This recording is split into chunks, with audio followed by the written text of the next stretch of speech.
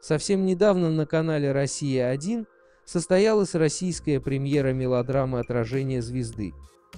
На Украине сериал был показан в октябре 2020 года и выходил под названием «Тень звезды».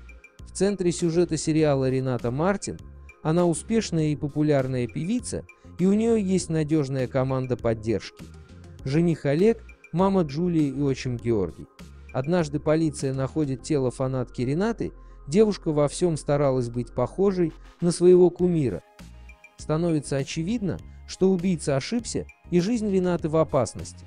В трудную минуту близкие отворачиваются от героини, и она понимает, что родным интересны только ее гонорары, а не она сама. Ни муж, ни армия поклонников не могут обеспечить Ренате защиту. Единственный, кому она оказывается не безразлична, следователь Владимир Орлов, который ведет дело об убийстве фанатки. Будет ли второй сезон? Премьера сериала состоялась еще в октябре 2020 года на Украине.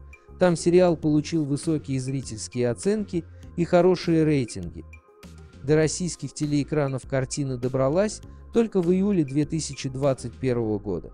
Сразу после выхода сериала на Украине в сети ходили слухи, что продолжение истории про Ренату Мартин было запланировано на конец осени 2021 года, но, к сожалению, этого не произойдет. Все дело в том, что история, рассказанная в картине, изначально не планировалась к продолжению, и сюжет сериала можно считать логически завершенным.